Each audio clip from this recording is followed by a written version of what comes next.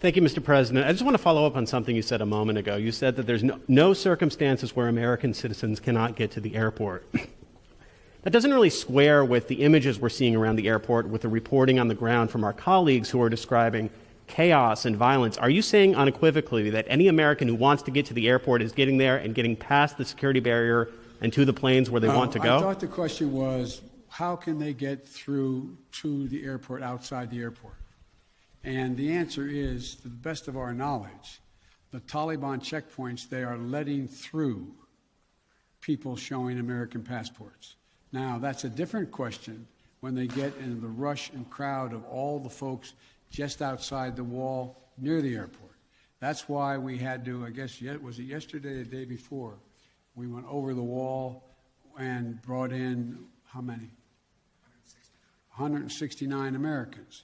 So it is a process to try to figure out how we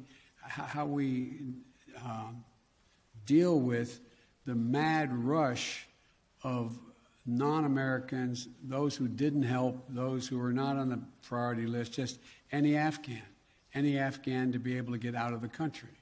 And so my guess is that no matter what, under what circumstances there's not a whole lot of Afghanis.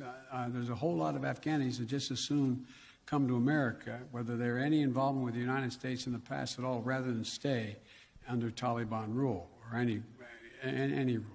So what I was saying is that we have an agreement that they will let pass through the checkpoints that the Taliban control, and let Americans through.